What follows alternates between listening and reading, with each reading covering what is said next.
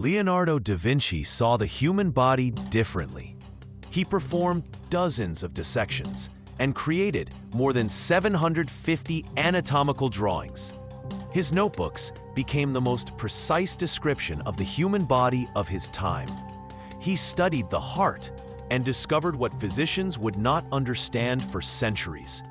The heart is not a furnace for blood, but a powerful muscle with 4 chambers.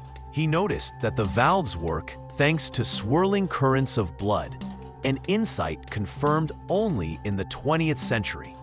Leonardo explored breathing, the lungs, bronchi, and diaphragm, showing how they work together.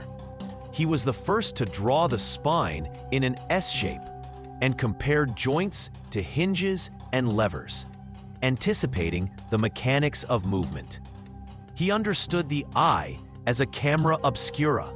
Light enters through the pupil and is focused by the lens, like in a modern optical system. His only mistake was believing the lens sat at the very center of the eye. Leonardo filled the brain with wax and for the first time recreated the 3-dimensional form of its ventricles. He studied nerves, vision, and smell. He even drew a fetus in the womb, describing the placenta and umbilical cord, something thought impossible in his time.